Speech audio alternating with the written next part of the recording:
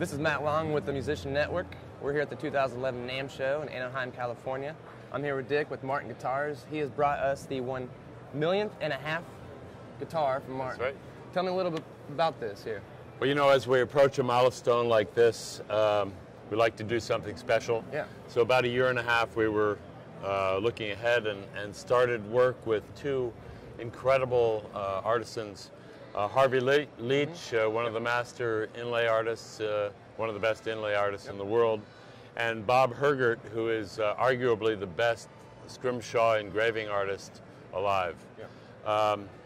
And the pair of them, they always had wanted to do a Da Vinci theme. Yeah.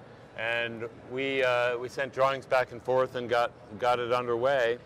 You know, people look at this and think, well, it's a piece of paper or something. This is hundreds and hundreds of pieces of individually selected materials, unbelievable level of inlay. The Last Supper, executed in many materials. The Mona Lisa. It's amazing to see this take shape, the process of selecting each piece and inlaying it and engraving all the parts.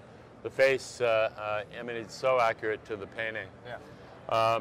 So Harvey did the Mona Lisa and the Last Supper, and the illustrations, which are taken from Da Vinci's journals. Here's Leonardo himself here. I mean, this is, you know, probably 25 hours of work just for one inlay. This is done in woolly mammoth ivory to match the coloration of Da Vinci's paper. Yeah.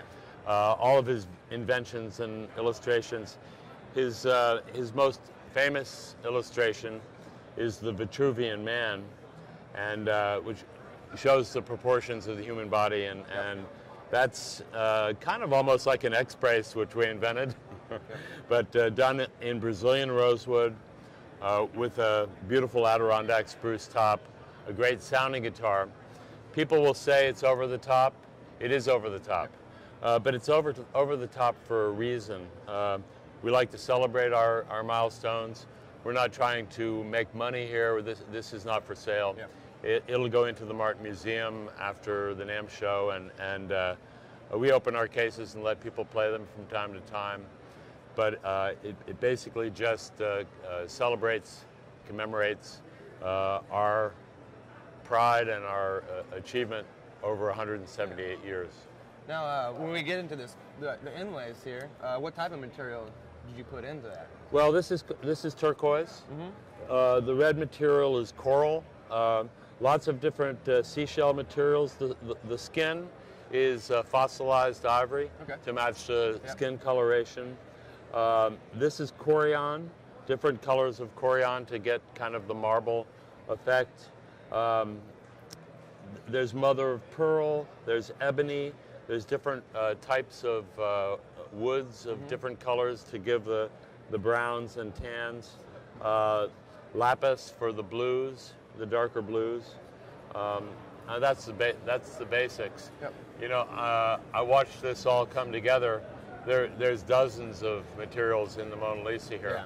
Yeah. One interesting thing is that the Mona Lisa and the Last Supper are the first and second most popular, most copied, most famous paintings in the world, and the Vitruvian Man comes in number 5. Yeah.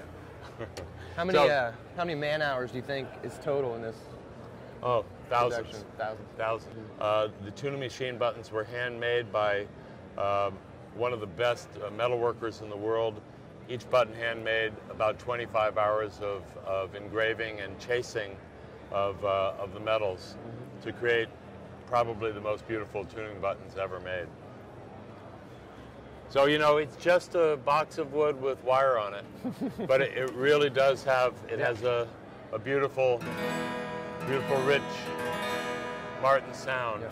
You said it's Brazilian rosewood on the back, right? Brazilian rosewood on the back and sides, which is site certified, legal. We only use legal woods. Yeah, I hear you. And we're very responsible about that. But we have a small stash which we've saved for decades of this wood.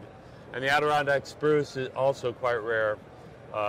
Just gives a complexity of sound that you can't match. I know it's taken many years to get it up to this point. What's kind of the history of Martin Guitars? Well, we're in our 6th generation. C.F. Martin IV, Chris Martin, he's very informal. Chris Martin is our CEO. It's a family business. It's never been bought and sold. It's been passed down through all the generations. And the thing about the Martin family is that they've always taken the business very personally and very seriously. I think, if it's just a bunch of business people or lawyers running companies, there's no vested interest. I think each of the Martin family members felt that they didn't want to mess it up on their watch, and that's been the case throughout the generations. Martin started in Markneukirchen, Germany. He studied, became a master of guitar making and also of managing a shop. Moved to New York City near the mouth of the Holland Tunnel. Set up shop there for 6 years with tremendous success, building the finest guitars in the world. The guitar was just coming into popularity at the time. They didn't like New York City, too busy and crazy for them. They moved to the little town of Nazareth, PA, where we still are. And Nazareth was a German-speaking community with tremendous attention to craftsmanship and precision. And there they flourished through the Spanish-American War, the Civil War, World War I, the Great Depression, World War II, the hippie movement, surviving the ups and downs of the economy, and always fixated on producing the best sounding, the best crafted acoustic guitars anywhere. Any thoughts of what's coming next? I mean, you got the 1.5 millionth. What's the next milestone? Well, this is an expensive guitar, and we don't want people to think that Martin only makes expensive instruments. We make an array starting at around $200 and going as high as you would want to go with everything in between. The trend that we've seen in the last 2 decades has been gradually more and more towards plugging in an acoustic electric play. And because of that, we've partnered with Fishman and Roland and Maisai and a number of different companies, Seymour Duncan, to produce state-of-the-art electronic systems in our guitars that make them stage-ready and contemporary. And that's really important, and it now occupies almost half of our production. We're not throwing the baby out with the bathwater.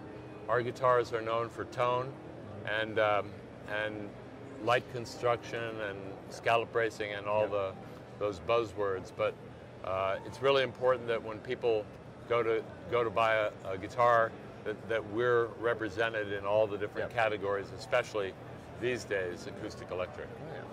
Well, before we move on to anything else, you mind playing a little bit more for us, just kind of so we can hear? I'm not Eric Clapton. It's all right. I was playing a simple twist of fate.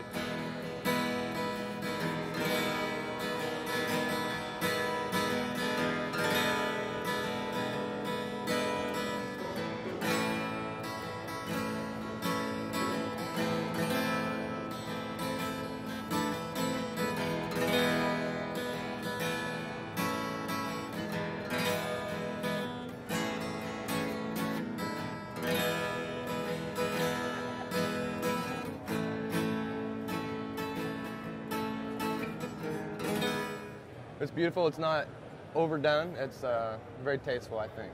So. Harvey Leach did a great job. Yep.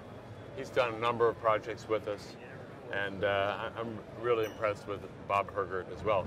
TKL Case Company made a special commemorative case for the guitar, and one of the finest leather workers in the world, Chuck Smith, worked with Greg Atkins of Strum and Comfort to produce a beautiful hand-tooled leather strap for the guitar. So a lot of collaborating, and we're very proud of it.